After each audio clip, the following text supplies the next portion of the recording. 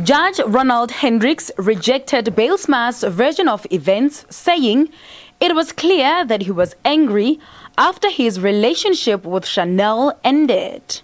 The court heard that days preceding the murder, Bylsma told his friend that he would make Sharnelle's life difficult until she committed suicide. 2 days later, Sharnelle's body was found hanged. This court is satisfied that the state succeeded in proving beyond any reasonable doubt that the accused murdered Sharnelle Hough and Marna Hough by throttling them and also hanging Sharnelle Hough.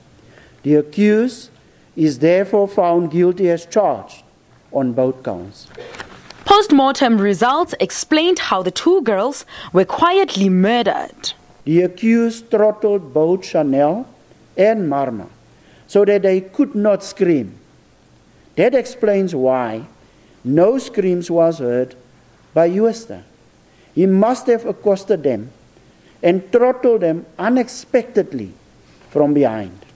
Judge Hendricks said the other victim, Marna Engelbrecht, was caught in the crossfire. The accused planned the murder of Sharnelle.